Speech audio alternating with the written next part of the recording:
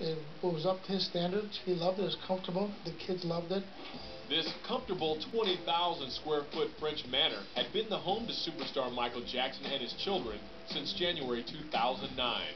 And it was very much in tune with his lavish taste and extravagant lifestyle. And never before has the public had such complete and unbridled access to this home until now. As the creator and executive producer of Beautiful Homes and Great Estates, we shot this home, and I thought long and hard about sharing it after Michael's passing, and then I just saw how hard it was for people to really come to terms with it. Love you, Michael! They're standing in front of the gate, they're looking at helicopter shots, where you're basically looking at the air conditioning units on the roof, and I thought, you know what, this is time. It's time to take people inside so they can really connect with him that much more and see how he lived and where he lived.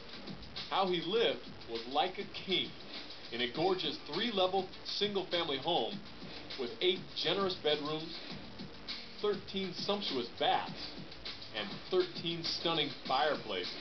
I designed it for me to live in a house like that, and finally I moved on to a bigger house, but that particular house was one of my favorite houses I've ever built.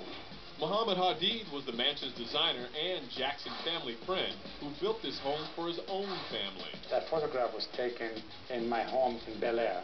Last Thanksgiving, he said, I want to stay in your house that one night. So I gave him the house for the evening, and I have a large theater in my home, and they spend a lot of time there with this kid. He loved my home, and that's where he wanted to live, except I was living there. Michael was happy to find in Carrollwood another estate that exemplified Hadid's exquisite taste. Once inside this expansive interior space, you can't help but wonder what exactly captured Michael's heart.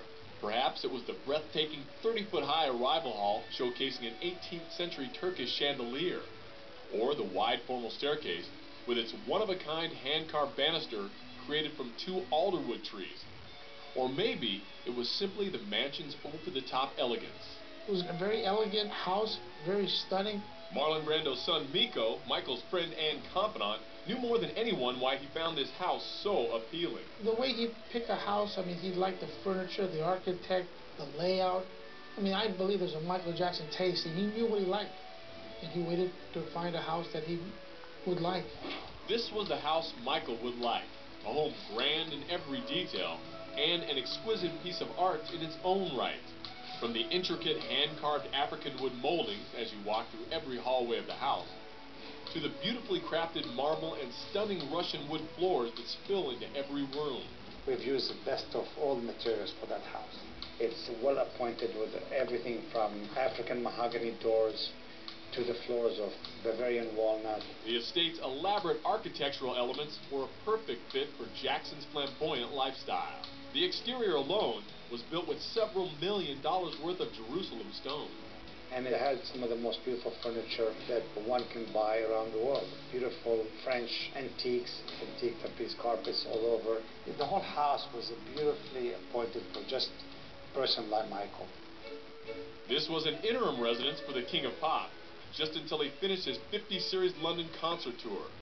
So it was a priority for him to settle in and to make this house a home for his family. He actually leased that property furnished, so it was important to him what was in it to surround